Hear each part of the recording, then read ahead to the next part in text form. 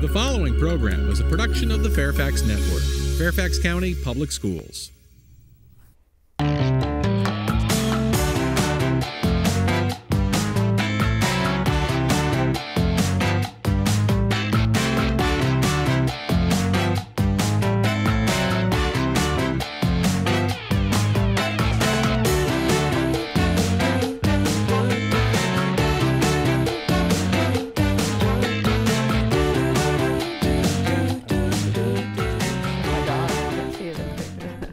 Welcome to Meet the Author. I'm your host, Matt Fetters. Joining me in the studio today is award-winning author Cynthia Kadohata. Welcome, Cynthia. Hi, nice to meet you. I met you earlier, but exactly. Nice it's great to have you here. We're excited to talk to you today. We're also excited that joining us via Skype are students from Rocky Run Middle School. Hello, Rocky Run. Hi. All right. We're looking forward to hearing your questions a little bit later, you guys. We'll get back to you in just a second. Cynthia has written over a dozen books, and her titles include Newbery winner Kira Kira, National Book Award winner The Thing About Luck, her 2018 release, Checked, and coming to bookstores soon is her latest novel, A Place to Belong. One thing I want to share with you, which I hadn't shared yet, we were talking about my dog. Well, my dog literally devoured this book.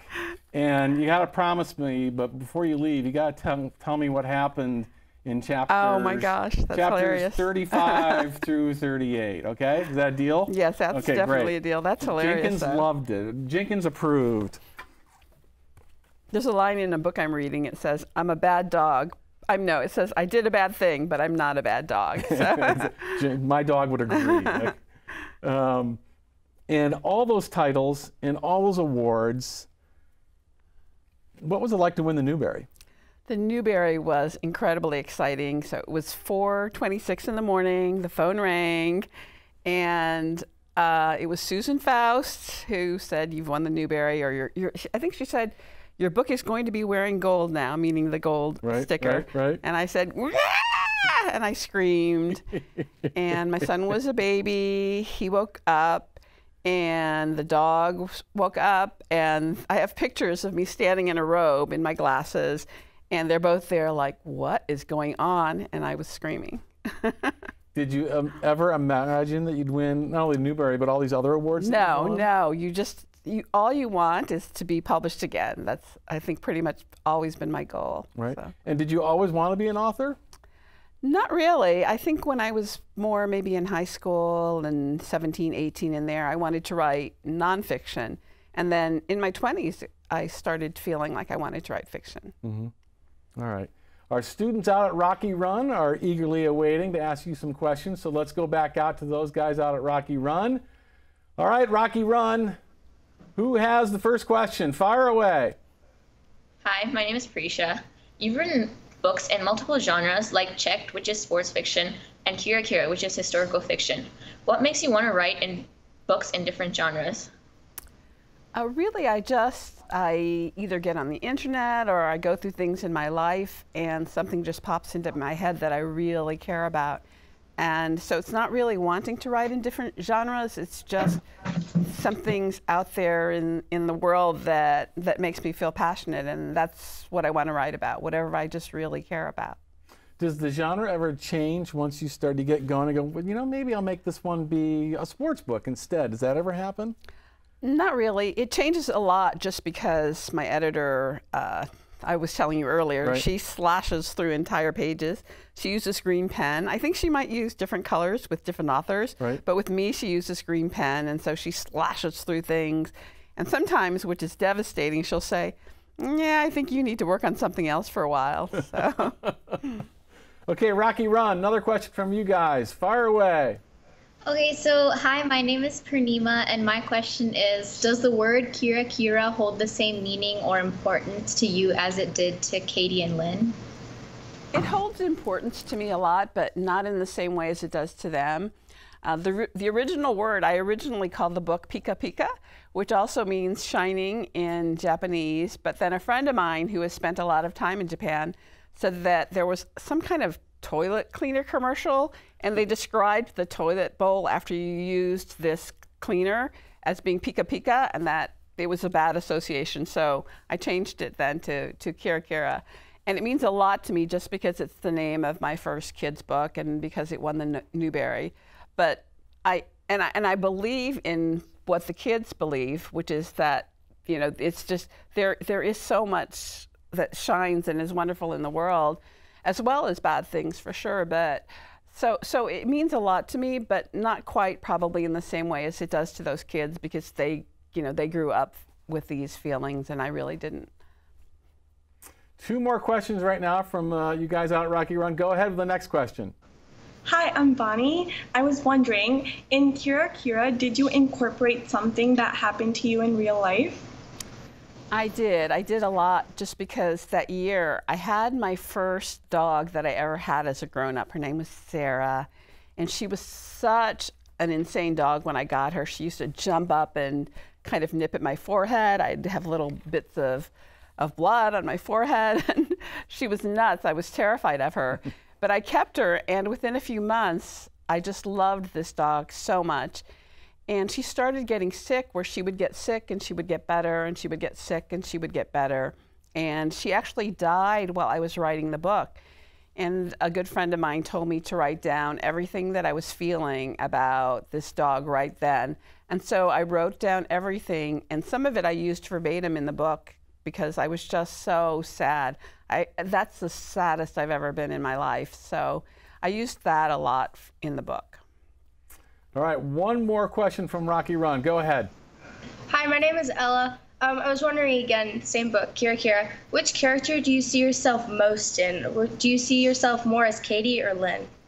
I for sure see myself most as Katie. In fact, that was a book where I was really I felt like it was me almost as I was writing it.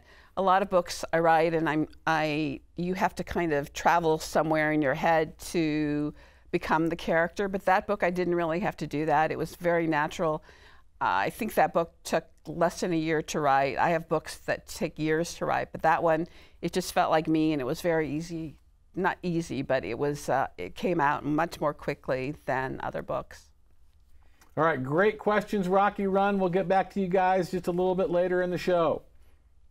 Do you have a question for Cynthia Kadohata? Join the conversation and give us a call. We welcome your phone calls and your tweets. That information is on the screen right there.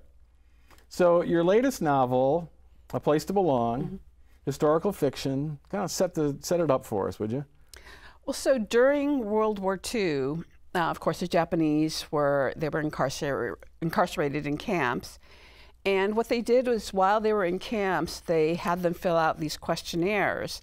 And the questionnaires asked 2 questions. They're called question 27 and 28. I think it's 27 and 28. And it was trying to determine the loyalty of the people who were incarcerated. And if you sort of answered these questions, yes, yes.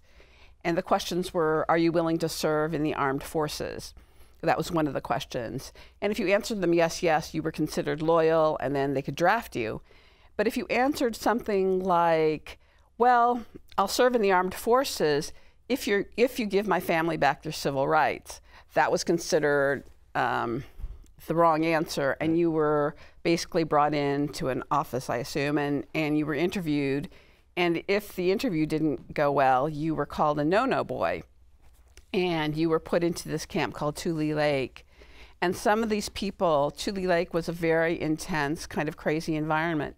And some of these people ended up renouncing their citizenship. The government changed the rules, the laws basically, so that they could renounce their citizenship. And some of them were basically deported to Japan, and that's what happens to my character. Right. We're seeing photographs now from Tule Lake. Also, in A Place to Belong, you dedicate it to Wayne Collins. Tell us who he is and what he accomplished. I tell kids sometimes when I talk to them, I thought he was one of the bravest men in America. He worked tirelessly and sometimes without pay in order to help these people who had renounced get their citizenship back. And so he spent many, many hours. He originally wanted to do a class action suit, which is where everybody gets their citizenship back at once. Right.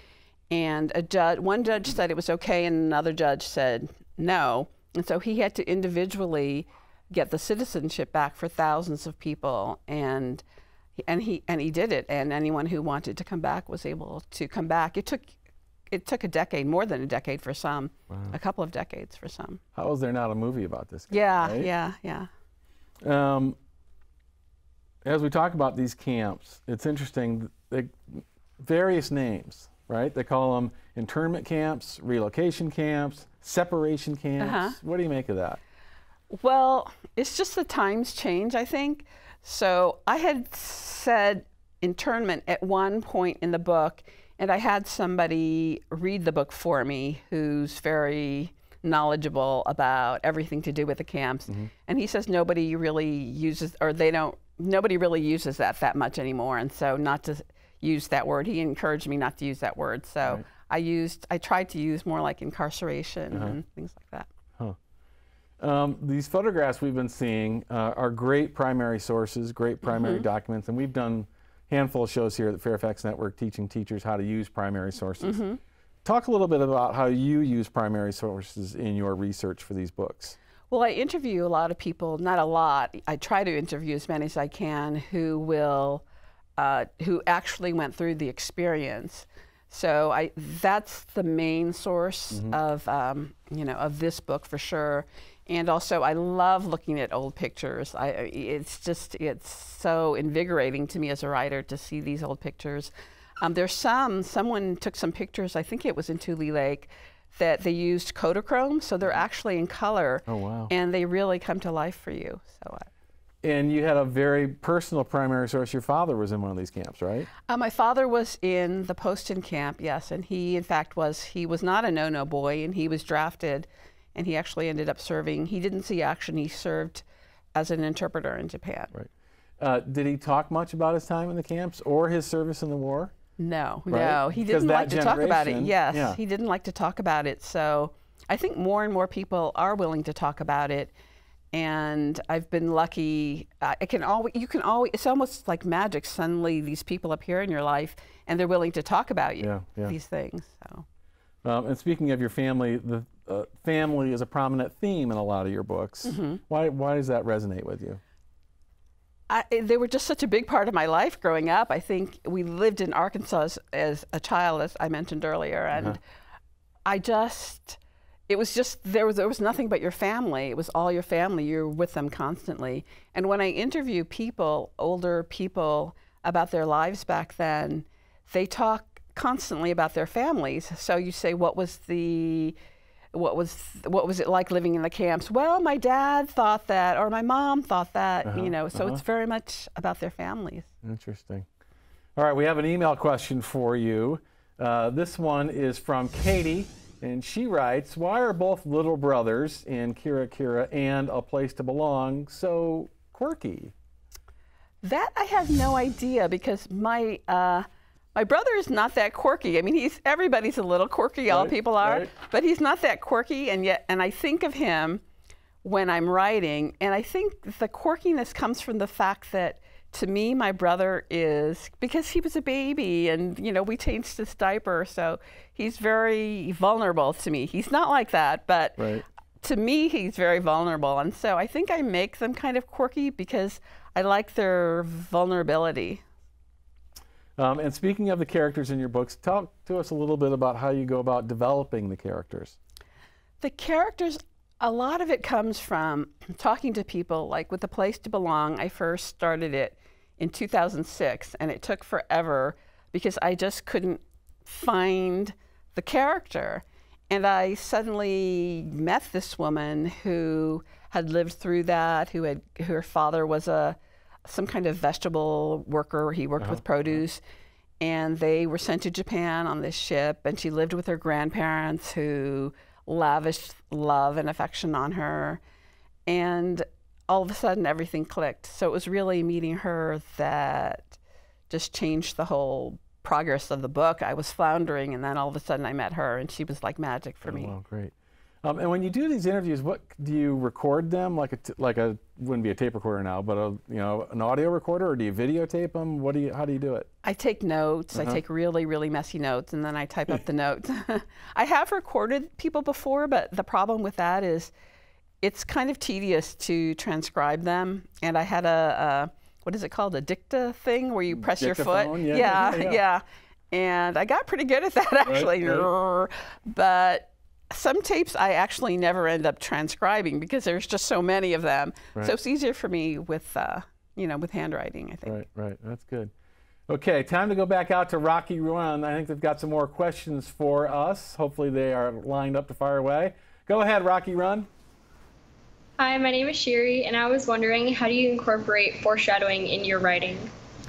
Hi, Sherry. I'm not a very technical writer. I think I'm more of an instinctive writer, so I don't really think in those terms necessarily about foreshadowing.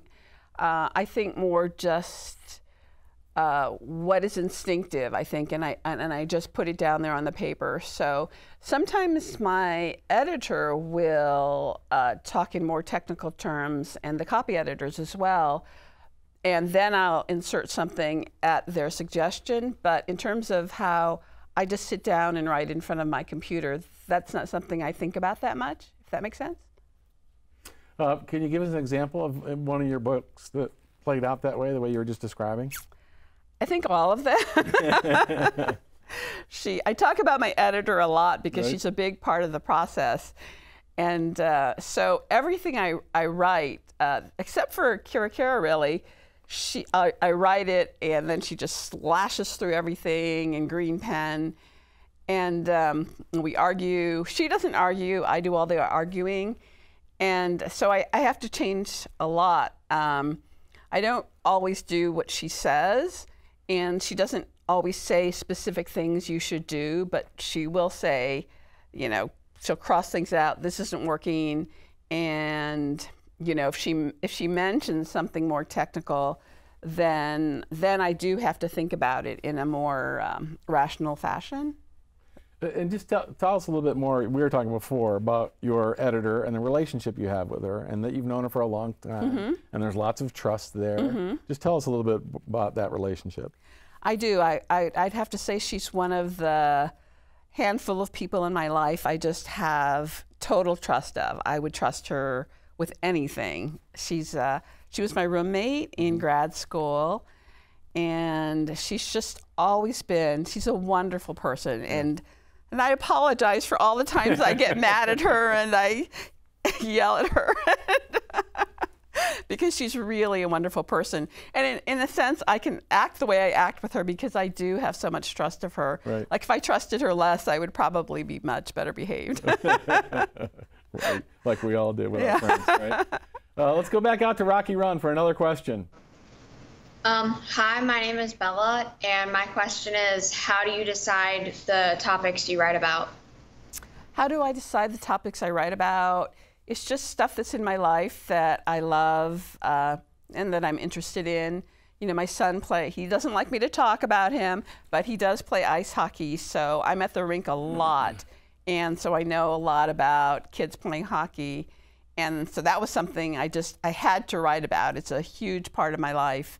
And, the camps, that was a big part of my life just because my dad was in a camp. And I wanted to, like with A Place to Belong, I wanted to write about another aspect of the camps.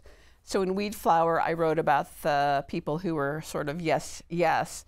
And in A Place to Belong, I also wanted to write about the people who were no boys. So it's just really stuff that invades my life, and it's in my brain, and I can't get it out, and I have to write about it. Back out to Rocky Run for another question. Hi, my name is Margot, and my question is, what would you say is the hardest part about writing a book? The hardest part about writing a book, I read something many years ago, and it said, when you're writing, make a mess and then clean it up. And so when I first start writing, I just throw it all on the page.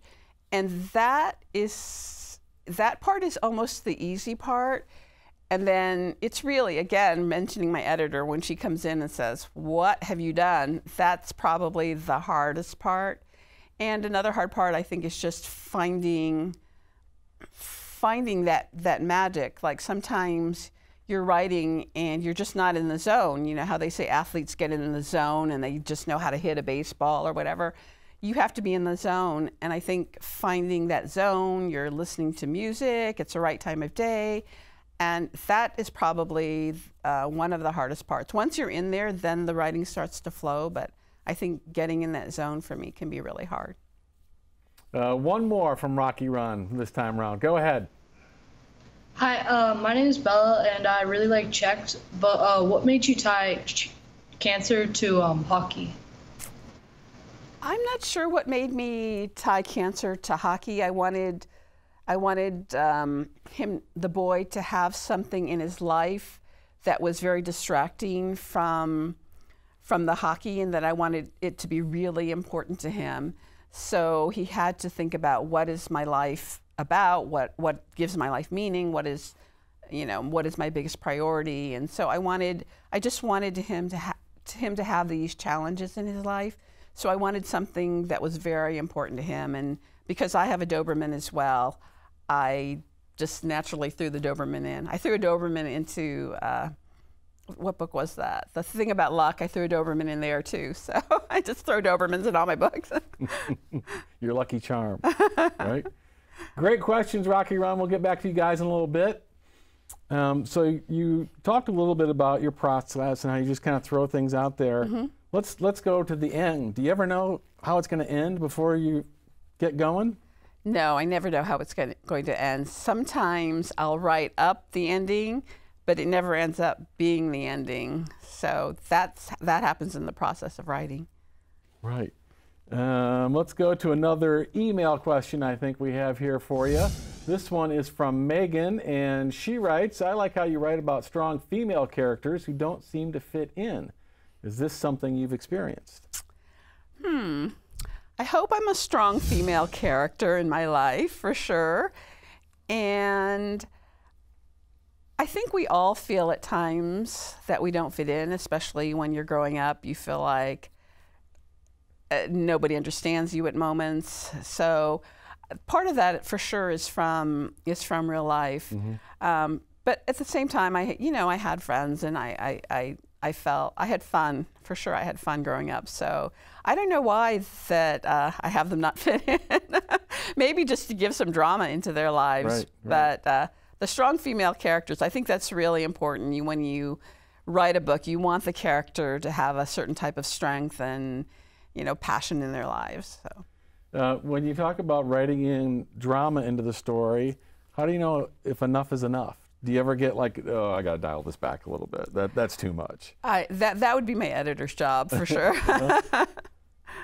And also when you're starting, do you use an outline at all? Do you kind of structure things out that way before you get going? I used to. With Kira Kira, I did write an outline. And as computers just sort of took over the lives of all of us, I started just writing it more on the computer and just letting it all come out. Right. But I used to always outline. I used to write everything by longhand first. So. Wow.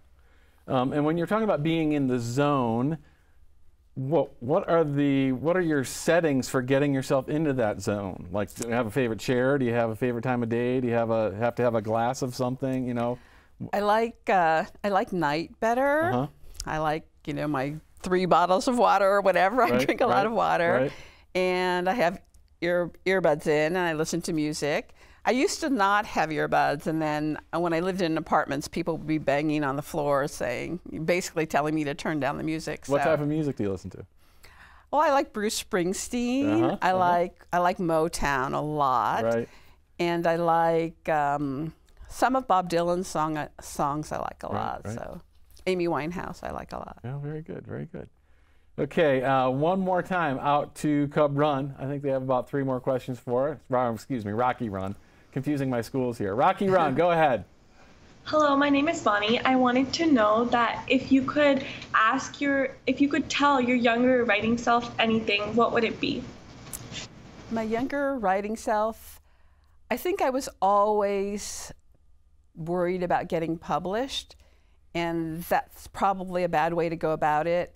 At some point I did realize that the most important thing is trying to make yourself a better writer.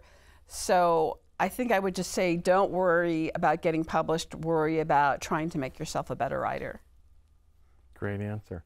Back out, another question. Hi, it's me, Prisha, again. What kind of challenges have you come across when researching to write a book? The biggest challenge with, for instance, A Place to Belong was just finding people to talk to. I think a lot of the families who came from no-no boy families, there was a stigma to being a no-no boy, and there was definitely some strife between those who were and those who weren't. And so some of them did not want to talk, and it was hard to find people to talk to. There was another very elderly man. I think he might have been in his 90s, and he wrote this paper, and he said, I'm going to show you this paper, but don't show it to anybody. This is about my experiences. And he was terrified. He thought that the FBI could come after him if they read this paper. And honestly, I read it, and it was very mild, and it was very non-controversial. But so there's also this almost fear with some of them. I think that's probably been a big challenge. Along with the challenges and all the things you learn while you write a book, what are some of the most surprising things that you've learned while you write books? The most surprising things, I think the most surprising thing over time has been the way it just suddenly clicks. Like whenever it happens, it's a shock because you've been struggling, and then all of a sudden it's there. So, are you ever surprised when it doesn't click? Like, do you come to depend on? Well, I know it's going to click here sooner or later, so I'll keep plodding along. That's a great question. You do. You think, yeah, it's all going to work out. It's all going to work out. And then there definitely was one book where it never worked out. 2 books, I think. It just never worked out. Right. But yeah, that does surprise you a lot because you expect it to happen. Yeah. And do you experience the stereotypical writer's block? No. I mean, I would say sometimes I do, where I just don't. It's more like it's a laziness block kind of. I just feel like, I don't feel like getting on my computer. And so it feels more like laziness than a block where I really can't just access whatever the magic or whatever. Yeah. All right, one last question out there to Rocky Run. Fire away. Hi, I'm Ella again. So my question is, what suggestions do you have for aspiring authors or just students trying to improve at their writing? What suggestions do I have? I think, it's interesting. You have to balance almost this feeling of complete freedom. So just be free. At the same time, you have to have a lot of discipline. So I think finding that balance is the most important thing, that there are times when you just have to let yourself go and be free and to write what's in your heart. But there are other times when you have to be very disciplined and think about what's working and what's not, and think about what other writers have done and how that worked and why that worked. So I think just maybe finding the balance for you is it's probably the most important thing for me. And all right, great answer. Rocky, Ron, you guys did a great job out there today. Thank you so much for all your questions. Thank you. You guys are a big part of the show. Thanks. And Cynthia, thank you for being here today. It was a lot of fun talking to you. It was fun. All right. If you'd like to learn more about Cynthia Kadohata, visit her website. To learn more about our upcoming programs, visit the Fairfax Network. For the Fairfax Network, I'm Matt Fetters. Keep reading, keep writing, and keep dreaming. Thanks for watching.